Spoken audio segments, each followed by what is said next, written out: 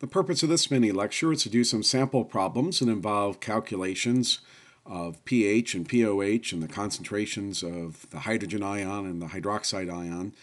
It assumes that you are a little bit familiar with the subject. If you're not, please go back and take a look at the mini lecture that just deals with pH and pOH. At the end of that mini lecture, we had this set up here, this kind of roadmap of going through these problems, and your goal with this mini lecture and lesson is to become proficient at converting back and forth between all of these different variables, because if you know one of them, you can calculate any of the other three. So we'll be using that as our guide. Our first example problem, and at any time if you want to pause this lesson and try to work these out on your own before you see the solution, by all means do so. So our first problem is we're given the hydrogen ion concentration of 3.1 times 10 to the minus fourth molar, and we're asked to find the pH. And so we look at our roadmap and we say that we see the relationship between the concentration of the hydrogen ion and the pH is that the pH is equal to the negative log of the hydrogen ion concentration. So we just simply need to substitute in our concentration of the hydrogen ion. And if we find the log base 10 of that number, we get negative 3.51. And in order to find the pH, we just have to take the negative of that. And taking the negative means just changing the sign. So we change the sign and we have a pH of 3.51. And for you fans of significant figures out there, and who isn't, when we take a look at doing logarithms, the way to do the significant figures is if you determine the sig figs in your original number. In this case, our original number, 3.1 times 10 to the minus fourth, had two significant figures. Once you take the logarithm, you should have two decimal places in your answer. So our pH should go to two decimal places because our original concentration had two significant figures. Our next problem, we are given the pOH of 5.72, and we're asked to find the concentration of the hydroxide ion. So this is a pOH calculation, kind of working it backwards now. And in order to work it backwards and get rid of that logarithm term, we need to raise both sides. We need to take the power, 10 to raise to the power of each side in our equation. So our hydroxide ion concentration is going to be 10 raised to the power of the negative pOH.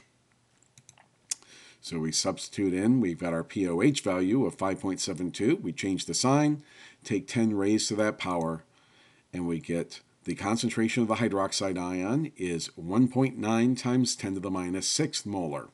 Again, our pOH had two decimal places, so our final answer should have two significant figures. Our next example is a little bit more complicated because it's going to require two steps. We're given the hydrogen ion concentration, and we're asked to find the pOH. So looking at our roadmap up above, you can see there are kind of two routes we could go. We could take a first route of using the autoionization constant, that equilibrium expression for water, and using that to calculate the concentration of the hydroxide ion, and then use that concentration to find the pOH. I don't prefer to go that way because it's just a little bit more complicated to have to worry about all the scientific notation and division. I would find it easier to first convert your hydrogen ion concentration to a pH, and then use the relationship between pH and pOH to find the pOH. It's a little bit simpler to use. It's using fairly low positive numbers, and it's just addition and subtraction. So using this route, the pH, of course, is the negative log of the concentration of the hydrogen ion. Performing that function, you should get that the pH is equal to 9.02. Since the pH plus the pOH must add up to 14, if we rearrange that equation to solve for the pOH, it's simply the pOH is equal to 14 minus the pH. We can substitute our number in and get our pOH of 4.98. If you go the other route and first find the concentration of the hydroxide ion, there's nothing wrong with it. Mathematically, you'll end up in the same place. Our final example is just A similar example, just working backwards. This time we're given the pH, and we're asked to find the hydroxide ion concentration. And again, I'm going to take on the route of first finding the pOH and then working backwards to find the concentration of the hydroxide ion. So again, our pOH is just going to be 14 minus the pH, which will give us a pOH of 1.18. And then to find the hydroxide ion concentration, we have to take 10 raised to the power of the negative pOH.